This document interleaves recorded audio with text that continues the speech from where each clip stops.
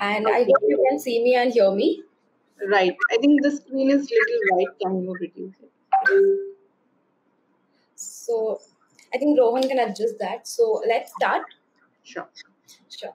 So, first of all, welcome everybody and a very good morning to all. And thank you, Salma, for taking out time on a Thursday and giving us this opportunity to have a talk with you.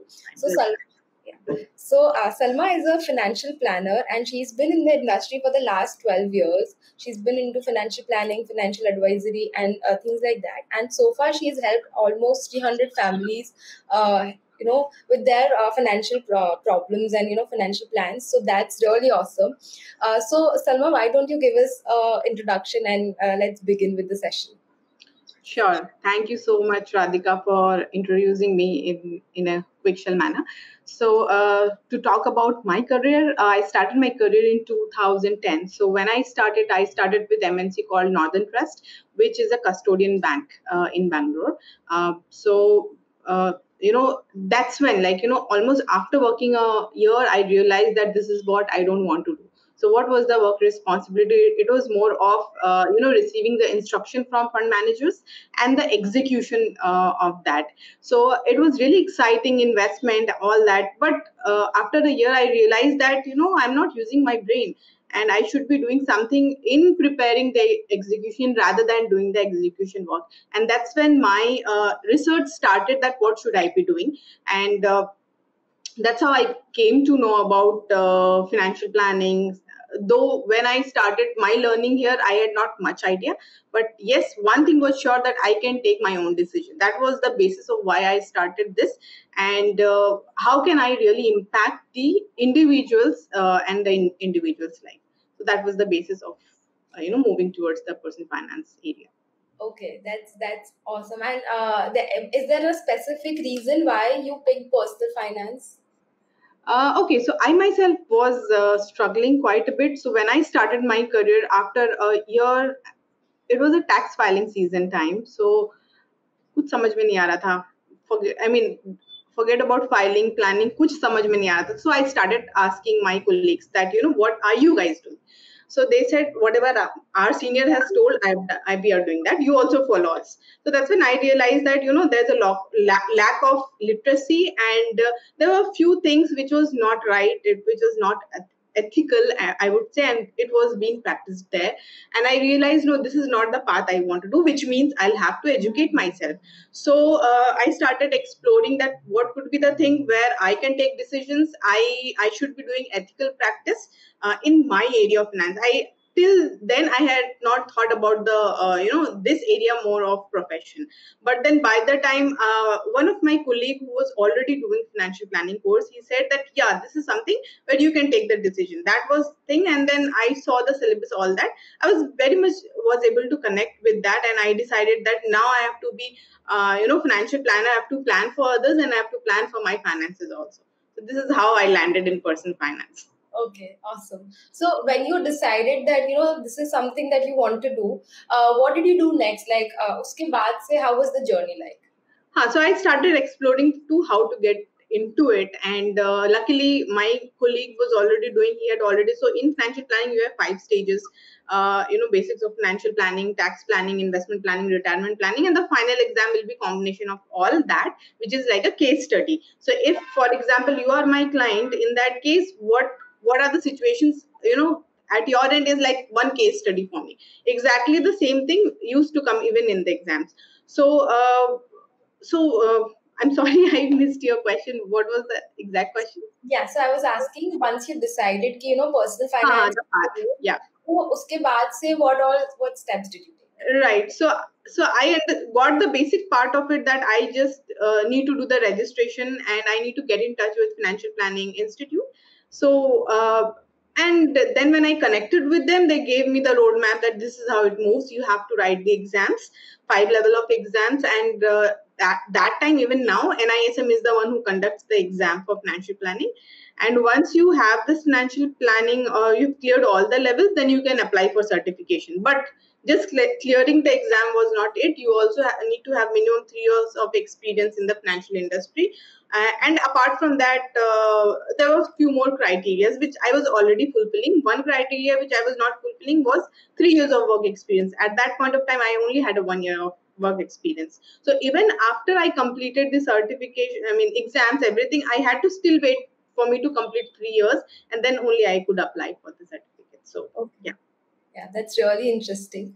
So, Salma, you told us about your journey so far, and any specific challenges that you faced, and how did you solve it? Anything, any challenges per se? While studying the financial planning. Yeah, Okay. during studies, during your practice also, maybe dealing with clients, anything on those lines as well. Yeah, so let me start with the beginning when I took the study, because what I understand that there will be more listener who will be looking forward to pursue this. So one thing, the problem what I faced was I was into full-fledged job. So Mhm. I had to take out time, and I must say it is in deep learning. It's not that thoda padhai kar lo and then go and write exam. No. Yeah, And I would say that I'm being very open that I did not clear all my exam at one shot. I had to few right, exam at two. Second time I cleared it, but I was very much involved in it. And the moment one or two papers when I didn't clear, I felt really bad that I'm putting so much of effort, still why I'm not able to clear the exams. So there will be such challenges where despite you putting a lot of efforts, you may not be able to clear the exam. But yeah, this is the journey. This is the journey where we keep learning. And I did realize that the exams which I cleared in second attempt, now the knowledge in that area was much better, because I did the second time study, more deep study, right? So that was a challenge in the process of it. The second challenge in terms of practicing while I was working with the companies, there will be a lot of clients we used to have where they want quick answers, but there's no one word of quick answer for any kind of solution. So if you see in nowadays, a lot of people talk about financial freedom and all that, and they say that they will create a portfolio which will give you the kind of money which will make you financially free. But being financially free is not so simple and easy step, because one can become financially free only when they are taken care of all the areas of in all the area whatever financial need is there. Be it as an individual, you will have your child education, you have to buy home, all that. Just because you have now some portfolio giving you x amount will not gonna make one financial freedom free.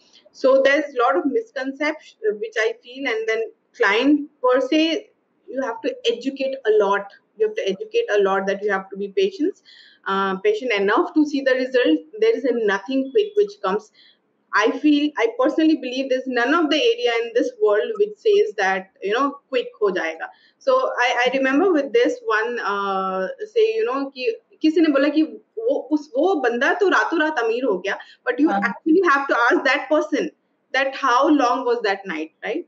वो रात right. कितनी लंबी थी, वो उस इंसान को ही पता है। रातों रात कोई भी अमीर या फेमस नहीं बनता है, उसके पीछे सालों की मेहनत होती है।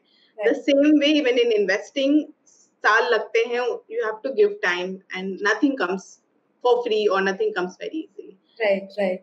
Yeah, so yeah, I've also heard a lot of people say कि उसका ये click हो गया, and Yes, it's like कि click नहीं होता है, वो click कराया जाता है, उसकी 2-3 साल की मेहनत जाती है, even more exactly. than that, कराना पड़ता है click. So totally, I agree on that, where you're coming from. So that's really interesting. So Salman, the next question I have is कि अगर if today somebody wants to start, somebody is a fresher, maybe in college, just right out of college, or maybe still pursuing it, and Mhm. they are interested in this field, in the field of wealth management. So how can they start? Maybe you can suggest some courses, or maybe you can suggest some guidelines, like how should I start if I don't know anything about it? Okay, so if first of all, if they are sure about that, they have to go into the personal finance area. Yes. Suppose you're sure about it, and then you just want to know that how to proceed. So there are two ways. One is that if you become SEBI registered investment advisor, where Okay. you have to write certain exams which comes under that, clear that, but that also needs post-graduation requirement. One has to be postgraduate. One needs to have 5 years of experience. So keeping all this in mind, one should immediately start working in the area of, like, the field related field in the financial industry itself. So I would say that even if one wants to get into it, should not should not wait, or should not think that my first job has to be related to it, because if it has to be related to it, you also need to be experienced in that particular industry. So start your job with that start, because 5 years of need, even if you become financial planner, certified financial planner, to get certified, at my times I think it was 3 years. Now I think it's 3 years or 5 years, I'm not too sure. That needs to be checked. So job to karna hi padega, without experience it will not. तो किस तरह की jobs करनी चाहिए अगर if today I want to start what are the so I understand कि obviously you need some kind of exposure in finance industry only but if you are to pin point it this is this certain kind of jobs that will help you get the best experience so what are those kind of jobs? Where should I be looking for jobs? In fact, as you are so clear about that you have to get into the financial planning or personal finance industry, you should be working with financial planners, because the moment you are you'll get the relevant experience. So even if one has to practice it, you already have experience in that field, and you can go full-fledged your own. Okay.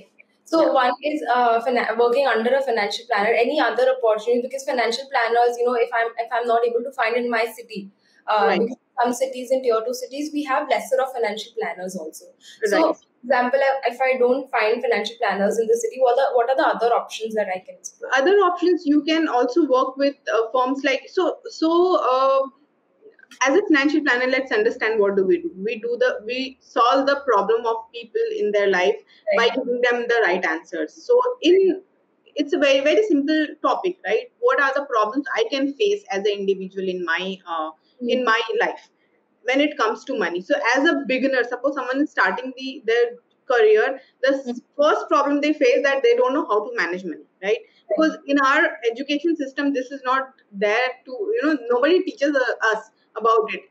Even if you are finance passed out BCom in finance or graduate in finance, you will not be taught. You will be taught about what is commercial papers, what is stock market and all that, which is like it goes from above. But will you be able to implement in your personal life? The answer is no. तो बहुत basic चीजें जो है वो हमें पढ़ाई नहीं जाती है. So you can start with even anything related to these kind of problems. So when it's being personal finance, we deal with money and investments. So could be any job related to investment, any job related to bonds, insurance industry, all those kind of industry you can work with. Okay, got it. So this is the stock market, starting with as an analyst. That's when you start getting the exposure, because once you are on the roll, you will have just no idea that what's happening. Because my first job, I was working with MNC, so it was nothing related to Indian market. So when I got there, and one of my senior colleagues said that this particular mutual fund, I won't name that, and I said, what is that? And she said, you don't even know this. I felt so bad that I'm new, I'm a fresher, why she's talking like that? So it will be good, it will be helpful because when you work with your colleague also, they have their own job, right? So they will not be able to guide you so much, and from the day one it is expected that you should know some level. So that's why I said that if you work with financial planners, if you have to go into the personal finance field, that will be good. Otherwise, you can work with the mutual fund industry, with insurance industry, because altogether we deal with all this. We deal with insurance, so it's more on advisory part of it when we work as a financial planner rather than selling part of it. So when I worked with other companies, they were SEBI registered, and we were into advisory. Awesome. So that really answers my question. Salma, if for example now I've figured out what path it is, and how should I go about it, what is the what kind of income can I generate from by taking up this career, maybe in jobs or maybe through self-employment. So currently, if somebody is interested, like what will their pay scale be start like? मतलब entry level पे कैसे होता है? 5 years experience पे and Yes, yes. So, to be very honest, the industry of financial planner or personal finance is very small. Still, it's very small, but it is going very fast. In fact, yesterday there was an announcement from FPSB, which is Financial Planning Institute, that they are targeting in next 5 years up to 10,000 of financial planners. Right. So, scope is definitely there, because if you say that SEBI registered investment advisor, there are hardly 1,300 and odd. Just imagine what is the kind of population we have in India, right? yeah. And only those many, matlab, one person will be handling how many, right? It won't be possible. So the growth is tremendous. However, choosing this particular profession should not be based on that how much money can you earn. To be very honest, money will come. It takes time, money will come, but if you have to start with a job, you can definitely expect 20,000 per month. Easily you will get 20,000 per month to start with, 20 to 25,000. But yeah, expecting beyond that will be over expectation, because all the firms which is working in this area are the small firms. Okay, so the numbers that you are quoting, that is for a city like Mumbai, Delhi, or maybe even in smaller cities. Um, Smaller cities, I have no idea, but I've been working with bigger cities. Number one. Number two, smaller cities, very rarely you will get this kind of Yeah, opportunity. right. It's very rare. So that is another drawback, that you don't have job opportunities in the small city for this. But yes, I know a few firms who have started giving, because now we are in a virtual world. अब ये भी शुरू हो गया है कि you work from home and draw the salary, do the work. Yeah. Right. So Salma, so this question came from one of my the students enrolled. So when you actually Google on Google, you check on Google, there are a number of terms. There is financial planner, there is financial advisor, there is product distribution, there is portfolio manager. So there are a lot of terms, and and there is also wealth manager. So can you break it down for us? How is it like? Is it different? Is it same first of all? And if there is a difference, what is the difference? Can you break it down for us? See, financial planner and advisor is more like used in, interchangeably. Okay. That someone says advisor, someone says planner. Coming to wealth manager more focuses on managing money. So we, as a financial planner or advisors, we work from the scratch, understanding even that how is your cash flow, which means how much is your income, where are you spending, and the way you are spending, where is the area which can be reduced, is that you are overspending, underspending. So all that, even that kind, and then it comes to understanding their goals. What are the goals you want to achieve in your life, whether it's retirement planning, child education, or wealth creation, right? This is actual financial planning, where you work from the scratch and understand the goals and then invest based on what is your goal. Whereas in management, so wealth management is a part of financial planning, where one portion is a wealth creation, where you give the money and they manage wealth for you. There is no goal. The goal is to generate return or long-term return, whatever you say. Okay. So Whereas in financial planning, the goal is to achieve your goal. If you have to have, suppose one of the goal which is worth one lakh today will be equivalent to maybe 3 lakh 3 years down the line.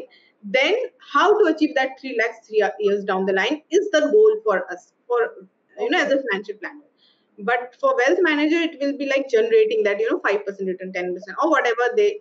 Though I think they do not guarantee, and we should not be doing that also. But yes. yeah, the main purpose is to churn the money and generate money for the wealth management. So you're saying financial planning is more goal oriented, Yes. and wealth management is for anybody who is basically for example, I want my money to just compound over some time. So then in Right. that case, I should Right. visit the wealth manager. Is Right. it possible that one person is doing both? Yes. very possible, right? Yes. And what is product distribution? So financial product distribution. Right. So, product distribution is like, you sell the product. So, distribution nowadays, there is a distribution of all the financial products, be it mutual Right. funds. So, mutual funds come in two ways. One can buy through a distributor or agent. Yeah. Another one you can buy directly from the company. So, the one who's a distribution will be selling the product under their code, which means if you buy from, suppose I am a distributor and if I sell you, so Hmm. your money will definitely grow, but I also get a certain percentage of commission because I have distributed it to you.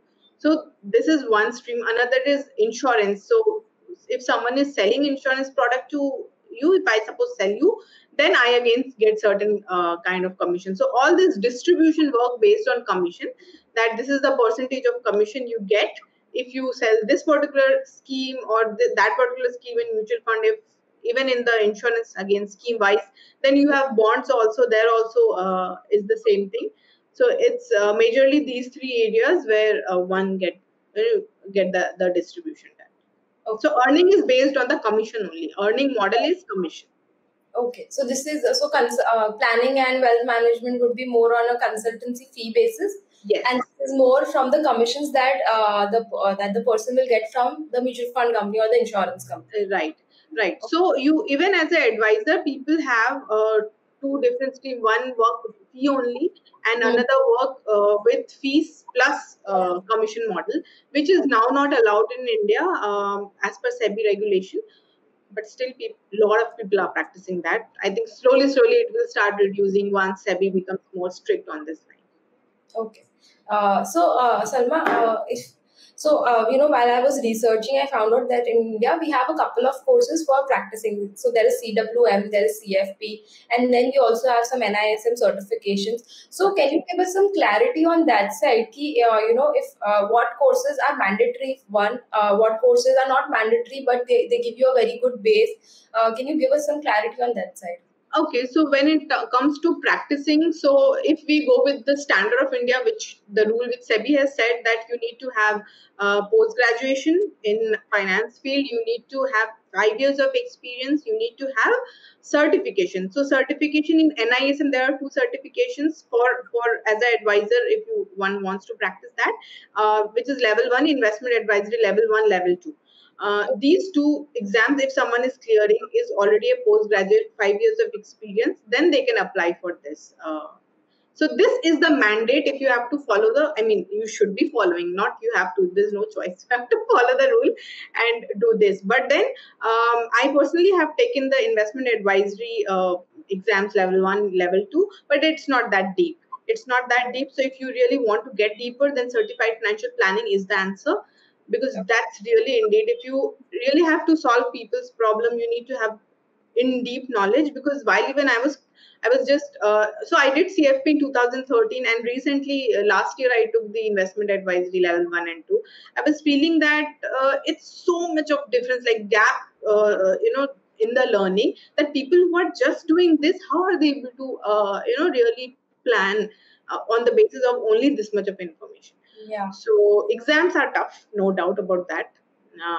But in deep learning, you can get only when you are certified financial planner. Yeah. So CFP, something that has that you suggest has a very very in-depth curriculum to maybe get started in the field. So Right. and NISM is required by SEBI, so that is like Right. that you have to So, do. yeah, so NISM to karna hi padega. But if one with that also one can do, but one, if one has to really grow well, should also have a CFP. And CWM is also similar to that. I have not done that; it was not required for me. But I have not even seen the curriculum. Yeah, that's a fairly new course. Yeah. Okay. Okay, so that answers my question. One more thing, Salma, I have is for example, I am taking up these courses. I'm also working in some companies, and I'm trying to build my skills. So, can you pinpoint like four or five pillars, or key areas that one should really focus on? Anything that you can suggest? Focus on getting in this career. as a job or as an entrepreneur? So basically, from a learning point of view, maybe I should focus on mutual funds, tax planning. Like, do we have pillars, content wise? Do we have pillars that you should should have a very strong base on? Definitely mutual fund, because nowadays even the if you see how in depth it is, like in terms of penetration in India is very low. It has a huge scope, and this is something which works more like a standalone product where one can link their goals. As a financial planner, as I said, we work more on goal based investing. So when we I was practicing rather than practicing, I would say I was in job. That's what we were doing. We used to recommend the mutual funds itself for the goals. Insurance to be done only for risk related rather than investment. No, insurance is not a good product, but one needs to learn deeper that how exact. Why I can say this so confidently, because I have cleared the insurance exam. I know what exactly it is. CFP itself has a one subject on insurance planning. So that's must. And risk cover, people a lot of people talk about investment and growth, but they don't talk about risk. So that's one area which is very much big time missing. That needs to be learned. Okay. So this is really helpful. Salma, this is the last question that I have. So, what is this one piece of advice that you would want to give all the young people who are actually entering this field and thinking about entering? So, like any piece of advice from your side? Right. So it looks tough when I. The thing is that look what is your interest at present. Don't look what is the kind of salary or pay you can get from that. If your area of interest is good, then it can go like very fast. Here I would like to share my story that so now what I'm doing at present, I'm more sharing data. I'm into spreading financial literacy mode, and I have my YouTube channel Financial Goal Matters. So if any of the student would want to see that what are the type of questions we deal with, right? If they want to get more knowledge in that terms, to understand that how financial planner actually उनका काम क्या होता है, so they can subscribe and keep watching my videos. It is going to really help in their career to understand whether that's going to be the area of interest for them or not. Apart from that, I have a blog where I write and then keep sharing. So that is what I'm doing right now. But before that, when I was working and for the organization, that's what. I'm sorry, your question. I mean, while I talking, I forgot. No problem. I was asking you any piece of advice that you have for the Yes. young. Yeah. So look at the area which you want to work in. So the story which I wanted to share, that when I left my last job, after that my previous boss contacted me three times. First time she said that this much pay. Second time she said, then I said, ma'am, I'm working in the financial literacy area, YouTube and all that. I would want to start. I want to spread knowledge and all that. I want. So if I start the job, I will not be able to really put time there. So that's how I said no. Second time again. Third time she said, so second time also she came with some package, CTC this much. Then again I said no for. Then third time she said, there's no package, whatever you say.